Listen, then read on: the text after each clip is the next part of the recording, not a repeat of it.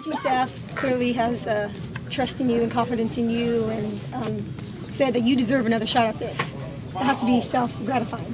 Oh yeah, it feels good. It feels good that all the preparation, hard work has really paid off, and I'm glad that the coaching staff has some faith in me and some trust in me, and I know the team does as well. Is it awkward a little bit with just the situation where Terrell wants to start? Or are you guys good? Or we have a healthy relationship. I don't think it really matters who starts. Guys are going to help out with, and Tyler as well helps out. We all kind of help each other on a daily basis, and at the end of the day, it's the most important thing is getting a win. Does this feel different? Last week you started because Terrell was injured. This week you're starting because of the way you played. Any different feel for you? No, there's no different approach or anything like that. It's business as usual. Thought we had a great practice out there today, and we'll see what happens in our meetings this afternoon, and we'll go from there. Did you surprise yourself at all on how well you played last week? Did I surprise myself? Mm-hmm. I guess you always. No picks, no. You always surprise yourself at times. Each and every day you do something a little different that you didn't expect to do. So that's good to see. It shows that you're changing. Maybe you're getting a little better.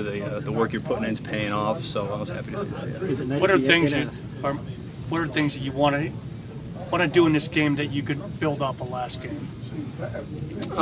Maybe do some things differently. The decision making. I know we can be better on third down. That's kind of something we want to focus on this week. So. Is it nice to be in a spot where everybody earns their playing time and things like that? That you were able to kind of fight your way up, despite the fact that unheralded this and that, but that you were able, that if you play well, you were going to play. It's a performance-based business, right. And at the end of the day, you got to perform to play, and we did play well last week. So I think coach is doing the right thing, sticking with what we had, and see what happens. Mike Munchak was talking today in the conference call about Scranton and the way that Scranton embraces their own. And I was just curious as to what feedback you've got from the hometown just from the last couple of days. The support's great. Obviously back home in Scranton with Coach Munchak being the head guy there, and I was playing them this week. There's going to be a lot of eyes on the TV, a lot of calls and texts, and a lot of support back home. So I'm excited about it.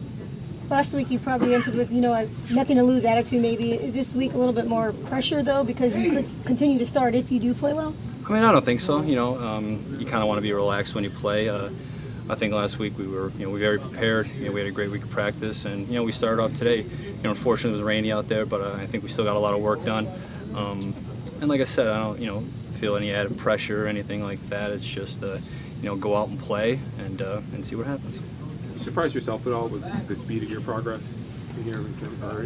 I'm surrounded by great coaches. I'm surrounded by very good players on this team, and when you're surrounded by that and by guys that work hard, it can't help but rub off on you. So I don't think I was too surprised at how we played last week. Looking back at Sunday, is there anything that sticks with you in terms of being critical of yourself that you feel like you need to improve? Yeah, I think we just have to finish better. Okay. That's all. Thought we came off to a good start. Obviously going up 14-0, and then they took the lead. But I think in the fourth quarter we have to do a better job. There were a lot of drop passes there. Have you reached out to any of the receivers now that you're in that quarterback position to try to get an understanding and feel of just how your game is to just improve on that? We're correcting those problems. And that's going to happen.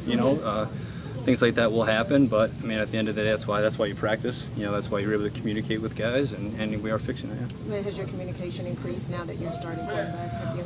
Or do you guys I don't think so. I talk all the time. Like I said, my locker's right next to rods and a lot of the wideouts. So we're constantly talking about the game. Talking about other things, having fun. So the communication has never been an issue. You heard from a lot of people since Sunday.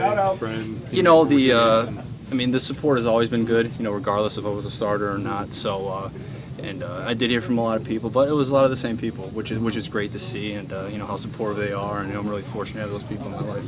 So you're obviously not superstitious. 3 touchdown passes in your first game with a beard, and then you shave it off. I was just getting tired of it. Yeah, that's really it. Some of the players actually, there were 4 drop passes probably that were on them, and they admit that. They said they were a little just surprised maybe with the zip on the ball. That's the way I throw, and hopefully, they're used to it now, and and I know they're used to it, and but we'll see what happens. Those guys they'll make the right adjustments and they'll get the job done. Played the #1 defense this last week. Now you go against Tennessee. What do you see on film from them? I mean, it's a good team. You know, they lost a lot of close games that could have went either way, and you know, we're aware of that. You know, they have a very good secondary. You know, they're good up front. I mean, overall, it's a good defense, well-coached football team. So we have our hands full, and you know, but we're ready for the challenge. When did you find out from Coach Allen that you were going to start this next game? What's that? Did you find out today you were going to start the next game?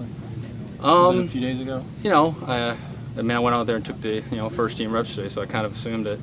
But yeah, that's kind of how I found out, I guess. How do you approach this? That you have the job the rest of the way as long as you're playing well, or is this a game-to-game thing? Do you have a good I mean, feel for it? as long as I play well, I would hope that I would keep getting more and more opportunities to start. But the main thing being there is playing well, and we know what it takes. Last week, obviously, we did a great job.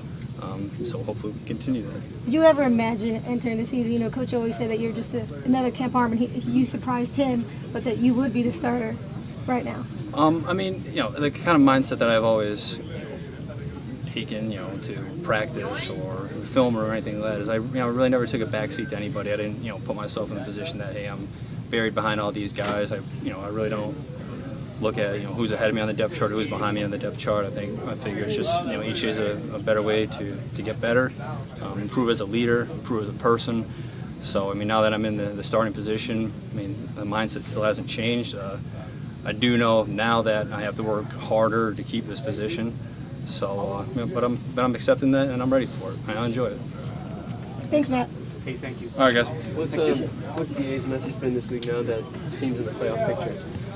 It's kind of, I mean, my mindset is, why don't you go out and win over, so take it one game at a time, one day at a time, one practice at a time, and go from there. We are aware, of where we stand, and, if that doesn't get you going and get you motivated every day, then, I don't know what will.